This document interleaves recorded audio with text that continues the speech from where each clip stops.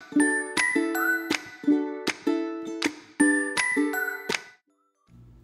YouTube family, this is Mika Coleman with Tax Deed and Overage Education. My company is called Leverage, and today I'm going to talk about Overages Unveiled and don't make these mistakes. I'm going to be completely transparent with you guys. Right now I'm like having a tough time because I have, for the last couple of years, I have tapped into a few counties that have been my bread and butter. And what I mean by that is I've learned the inside and out of specific counties that I use specifically for Mika.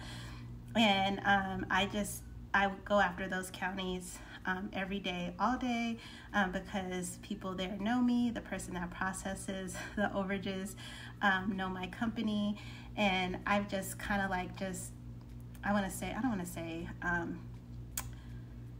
I've been flying underneath the radar, but I feel like not a lot of people was doing these 3 counties that I was doing.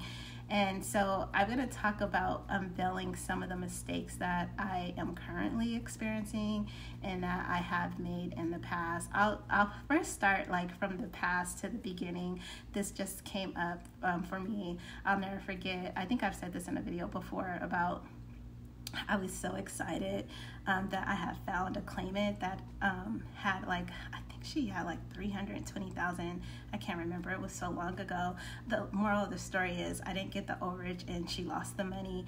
And what I learned from that experience was that I was, number one, unexperienced, and number two, I actually like spoke face to face with this claimant because I was new, I was excited, and I was like, forget calling people, I'm gonna knock on the doors. Because I don't know if you guys back in the day, like in the 2003, 2004, they were teaching you to go knock on the door if someone was having like foreclosure problems. So I just always never been afraid to just go knock on a stranger's door. Anyway, with this overage story, I remember that mistake taught me early on to like build rapport with claimants, because I was like, how did I let like $300 and something thousand just fly by me just like that?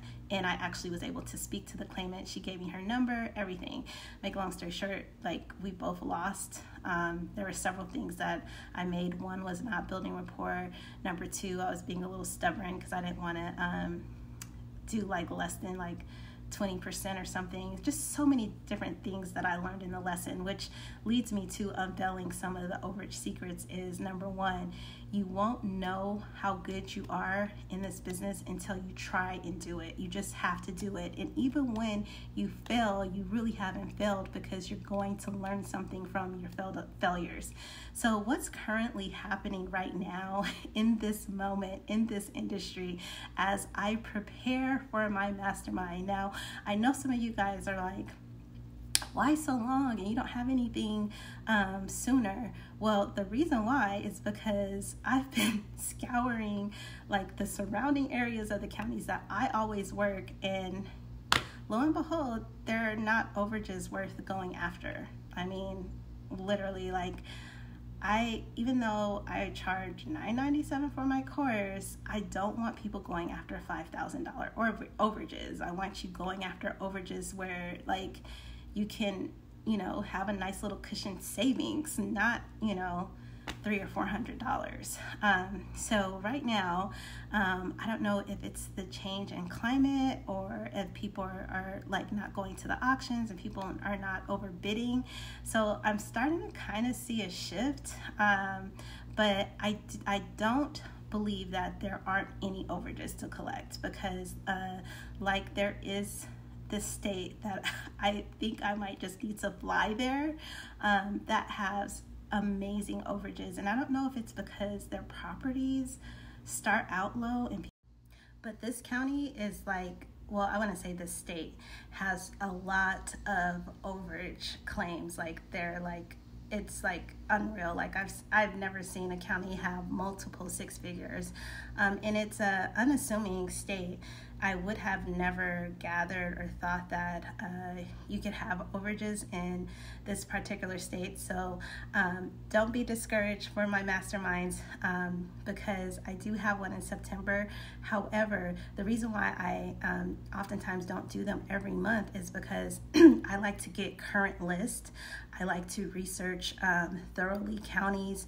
I ask several questions in regards to turnaround time. How long does it take to get a check? What is the process? What are the procedures? And ultimately, because I'm working with students and people from all walks of life that have different industries and different careers, so I always try to make the class as easy as possible. And as far as the paperwork and filing, I also want to make easy and simple for you to understand so that you can grasp and understand how the process works from beginning to end.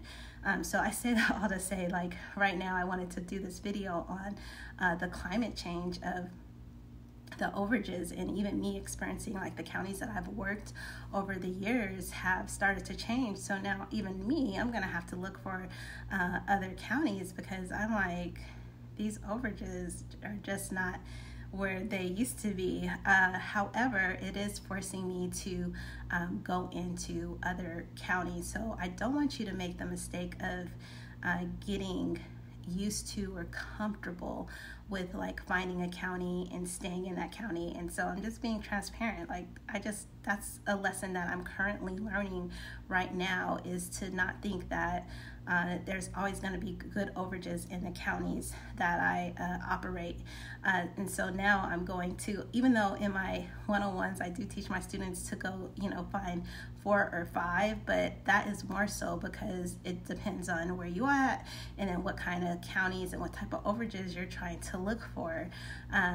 So anyway, I wanted to talk about, that's my current issue. The other thing I wanted to talk about in overages is I'm noticing that a lot of the different states are starting to require you to do certain things that weren't done before. I just spoke to a county, and I'm going to be completely transparent. I still like Florida. Like, I feel like Florida is still good. People always ask me about Georgia, and I'm still on the fence with that. I think there's ways to get around Georgia, but I honestly have not been successful in Georgia. I'm working on South Carolina. That one is a state that I'm still kind of like, meh. And I'm starting to look into other Midwest states. However, one of the things I think a lot of people make the mistake is thinking that you can, like, go anywhere and just, like, get these overages. There are specific, There are specific things that I look for when I am going after overages, so that you don't make the mistakes. Number one, I always ask, are they third party friendly?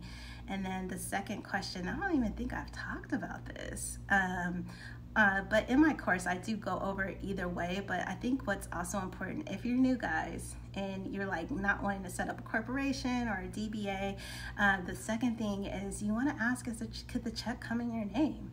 Simple as that. Like, don't make the mistake if you're new and you don't have everything set up. Don't make the mistake of, doing all the work and the check comes in the claimant's name. However, there are ways around that. I do teach that in my course. I also have forms and documents that get you so that if the check does come in the claimant's name, there is a workaround around that. But if you're new and you don't really have everything set up and you just want to kind of hit the ground running, I would suggest, focusing on counties that the checks come in your name. So let me just go down some of the things that I look for. One is, of course, third party. You want to be third party friendly. A lot of questions that I get to is, should I do a corporation, or should I do a DBA, or can I use myself? I have been scouring counties, and what I've been seeing, I'm gonna say personally for me, because I do go over, I do 6-figure checks. I do a LLC just for legal purposes, but you don't have to. when I tell you guys, I've been up day and night, like looking at counties, because I'm like, my favorite counties are not giving me what I need. I'm noticing that individuals are filing claims for other individuals, so you don't need an attorney. You don't have to have a company. I just out of business and dealing with people, I do have a corporation, but you don't need that. I've seen it secondhand.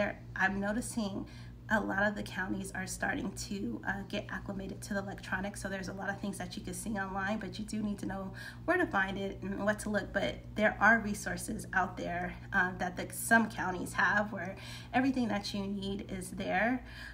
One of the things I also want you to be aware of is don't make the mistake of going after the new owner and not the actual claimant. And then what else did I want to talk about? So I talked about the counties. Don't get stuck with the counties. And then what else did I want to say? I think that's it, you guys.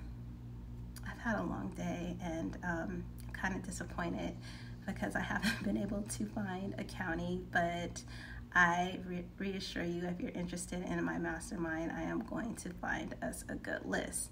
But anyway, I guess that's it. I want to just kind of like go over some of the mistakes that I made in the past and what I'm currently going through now, and just kind of share with you what I'm going through. And I think now that I'm like talking a little bit more, I'm thinking the reason why I like doing the masterminds, because it forces me to go into different counties and different areas, and I do a lot of research in order to make it easy and teachable for new students that are getting into the overage. So it makes me like, I search a lot of counties, you guys, and I'm starting to like be like, oh boy, however, there's 3,000 counties, and I still have a long ways to go.